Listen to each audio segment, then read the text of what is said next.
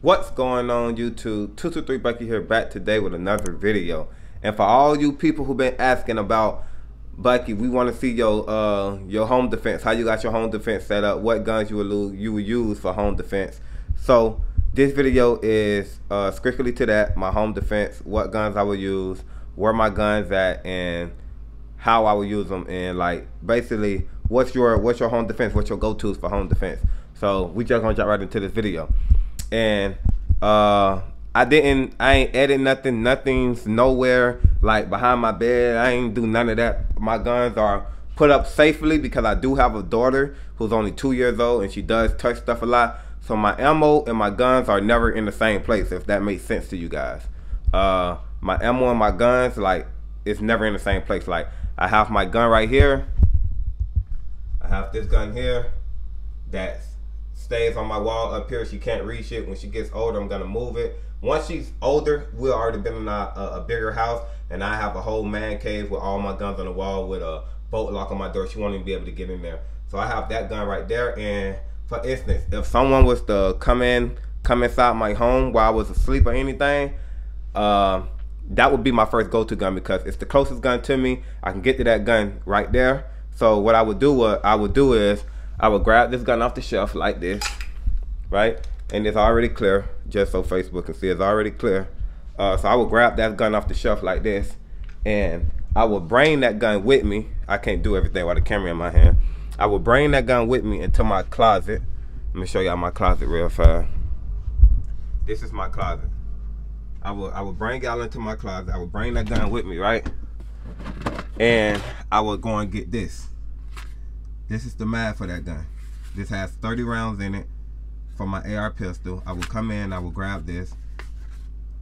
I will grab this, right? Or I will come in. That would be my first go-to. If I feel like it's more than one person, or I can come in and I can grab my AK-47, 40 rounds inside of this mag, and my AK-47 is in this bag down here. But I don't leave that out. Like I said, I don't have my ammo and my guns in the same, like I don't have them where my kid can reach my ammo or my guns. You get what I'm saying? So I keep my ammo and my guns like separate. They're never together.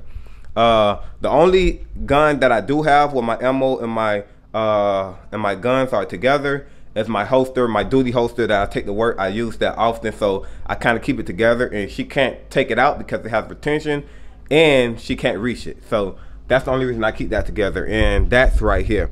And this would be my the AK won't really be my go-to because it's too loud.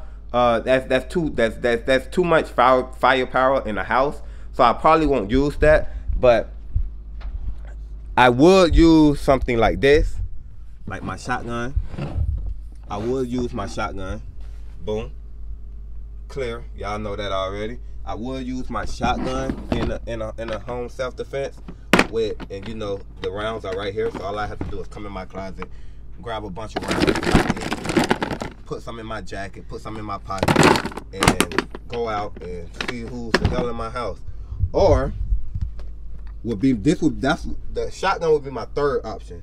My second option, instead of the AR, would be my Glock 19 right here inside of my duty on my duty belt. This is a retention holster. It can't come out unless my finger hits that button. And I got mags right here that has retention on them a little bit.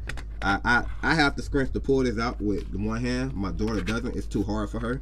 I tried it already. I set the retention on her because I wanted to make sure it was tight enough that if she ever climbed on this, she can't take one of these out. So I did that, and I made sure it was no ammo in it at all. The screw is right here where I can make it tighter or looser, and I made it tighter to where she trying to pull it, she can't get one of these out. She don't have enough strength yet.